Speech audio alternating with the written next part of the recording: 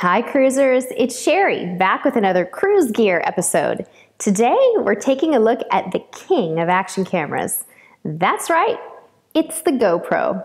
Okay, there are hundreds and thousands of reviews and comparisons on YouTube, so we're not going to rehash all that stuff and get into the specifics of each model, but we'll tell you what we use and offer some general advice. Let's start with the basics.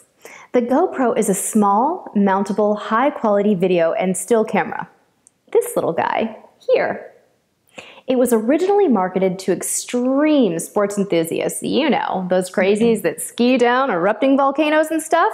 But because of its quality and versatility, it now has a much broader appeal. One of the things that makes GoPro a great fit for cruisers is its size and durability. It travels so well.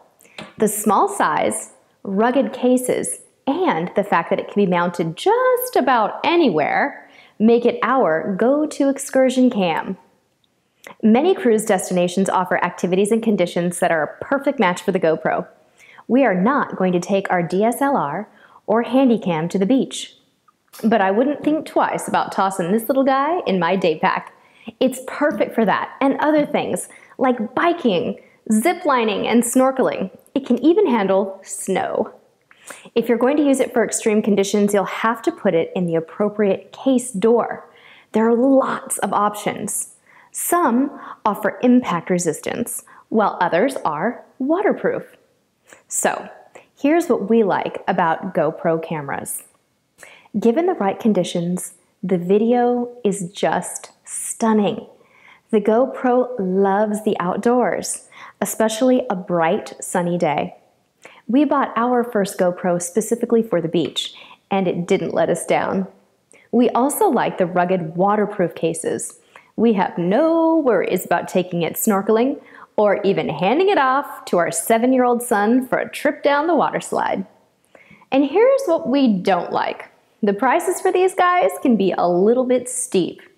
Now, to be fair, it really is a high-end camera stuffed into an incredibly small package, and quality gear is not cheap. We get that, and ultimately, we feel like it's a great investment.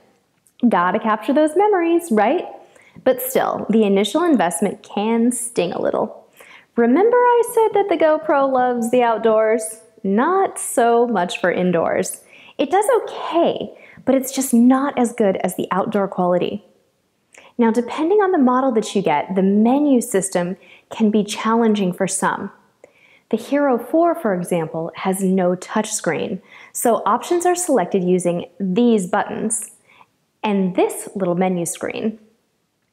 They make an add-on touchscreen, but it has to be purchased separately.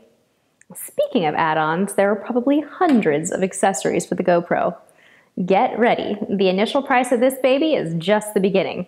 My husband has bags of this stuff. So, our final thoughts? This is a great little camera and a terrific cruise and travel investment. While the camera and the gear can be quite costly, we recommend it for active cruisers. Picking the best model can be a difficult decision though. We have the Hero 4 Black. It can do 4K video, but it has no built-in touchscreen. Now, if you have a 4K television and don't plan on doing a lot of editing, it might be a good option for you. On the other hand, 4K video takes up a lot of storage space and can be difficult to edit for some. The lower models do 1080p, and some, like the Hero Silver and Hero Plus LCD, have built-in touchscreens. Unless you're really into 4K, we recommend getting a model with the built-in screens. Competition in the action cam market is pretty fierce these days, so if GoPro seems a little too pricey, you may want to look at some of the lower price competitors. The quality with some of the competitors has gotten quite good, and we'll post a couple of examples on our website, cruisetipstv.com, to get you started. That's it for this episode. Until next time, get in gear and get cruising.